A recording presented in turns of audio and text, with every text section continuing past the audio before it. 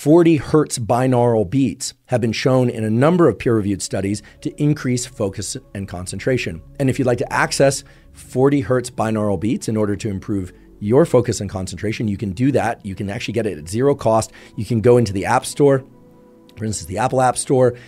This is also available for Android phone. There's an app called Brainwave, and you can go there, you can dial in 40 hertz, and it'll play these binaural beats. It's been shown in multiple quality peer-reviewed studies that playing a pattern of sound waves to one ear, do, and the other ear, which is slightly offset in frequency, meaning not quite the same frequency, so more like do, that combination of frequencies played to the different ears actually get integrated within deep brain centers and can increase focus and concentration in part by increasing levels of the neurochemical dopamine and acetylcholine, which we talked about a little bit earlier in this arrow model of focus. So we'll provide a link to that app. I don't have any relationship to that app, I should mention, but it's an excellent one. It's one that I've used for many years. There are also additional functions within the app, such as for sleep and for other things, but the 40 hertz, 40HZ, is the way it reads out. 40 hertz stimulation has been shown to improve focus and concentration. Here is my recommendation in the way that I use it. I would not use 40 hertz binaural beats every time I'm doing a bout of work. What I tend to do is use it for about 5 minutes prior to that work and then turn it off and then do the work. And I'll talk about other tools to use during that work, whether or not it's reading or math or even just emailing or something where I require a bunch of focus for a while. However, there are times in which I'm in an area or I'm in a state of mind where I'm feeling very distractible, and then I'll keep the 40 hertz binaural beats on the entire time I'm doing that bout of cognitive work. I'll also sometimes use the 40 hertz binaural beats prior to a workout, in particular weight workouts where I really want to be able to focus on and contract specific muscles. So it's a very useful tool, again, supported by quality peer-reviewed science, zero cost, available out there, not just in the Brainwave app, but in multiple apps. I think many of you will benefit from it.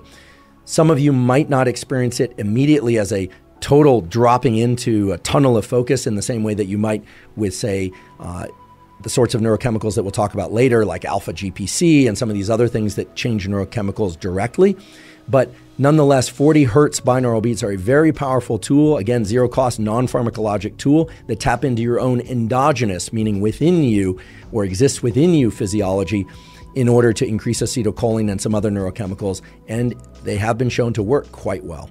So to make this very simple, or as simple as I can for you, being fasted is great for focus and concentration, provided you're not thinking about food the entire time. And being fed is terrific for focus and concentration. It actually can improve neuronal function, provided that you didn't eat too much food. So one way to manage this is if you're going to have a lunch, to make sure that you don't stuff yourself at lunch, that you're not overeating, and to not get quite so full that you push your nervous system into this parasympathetic mode and make it hard to focus in the afternoon. I know a lot of people experience a dip or even a crash in energy in the afternoon that make it really hard to focus. For that reason, I'll just remind people of a tool I've talked about many times before, which is based on the biology of adenosine and caffeine, et cetera, which is to delay your first caffeine intake to 90 to 120 minutes after waking up. I know that can be painful for certain people. I violate that rule when I'm working out very early in the morning. I'll drink my caffeine before my workout, which often occurs within 30 to 60 minutes of waking. But in general, unless I'm working out very early, I will ingest my caffeine 90 to 120 minutes after I wake up. So again, I want to emphasize that if you hear somebody out there say being fasted is optimal for focus and concentration, well, that is true in one context and perhaps ideal for a certain part of the day.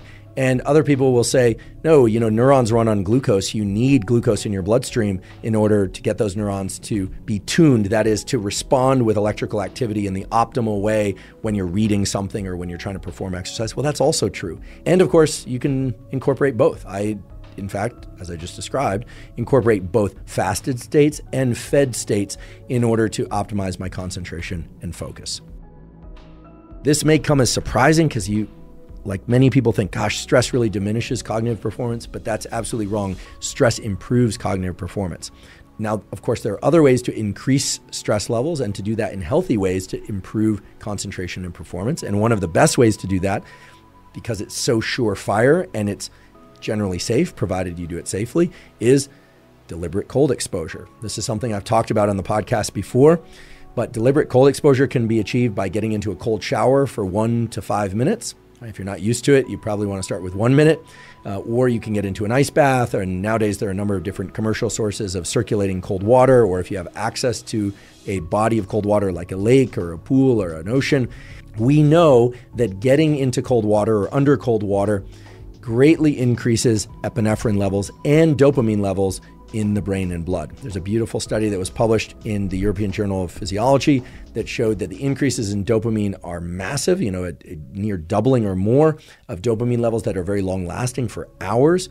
And epinephrine and indeed cortisol levels are also increased, and in ways that support not just immune system function because they do that, and mood because it does that, but that can really improve concentration and focus. I touched on this a little bit in an episode about memory, that there's an age-old practice, really dating back to medieval times, of putting people into cold water right after they learn something in order to increase their epinephrine as a way to consolidate those memories. For sake of today's discussion, if you're interested in ways to improve focus and concentration, you need to increase your epinephrine, your adrenaline levels. Cold water exposure is one of the most efficient ways to do that. This is not a biohack. I don't like the word hack. I know it's commonly used, but a hack is something where you're using one thing for a different purpose than it was originally intended for. And here, I'm not referring to the shower or the cold bath, I'm referring to epinephrine.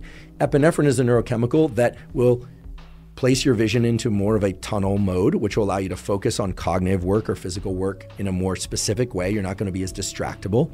And it's very easy to achieve by getting into a cold shower or a cold body of water for a brief period of time. People always ask how long to get under or into cold water and how cold to make it. Here's the thing, it should be uncomfortably cold but safe to stay in for 1 to 5 minutes. Okay, so uncomfortably cold that you really want to get out, but safe to stay in. Not so cold that it's going to give you a heart attack, and not so warm that it's comfortable that it doesn't create that adrenaline release. Cold water exposure, I should say deliberate cold water or non-deliberate cold water exposure, reliably increases epinephrine levels. It is incredibly useful as a tool for this, and it is in fact zero cost or even negative zero cost. How could it be negative zero cost? Well, you can certainly save on your heating bill by taking a cold shower. So that's one way. And for those of you that have access to devices or locations where you can get into cold water, you can submerge, well, then that can work.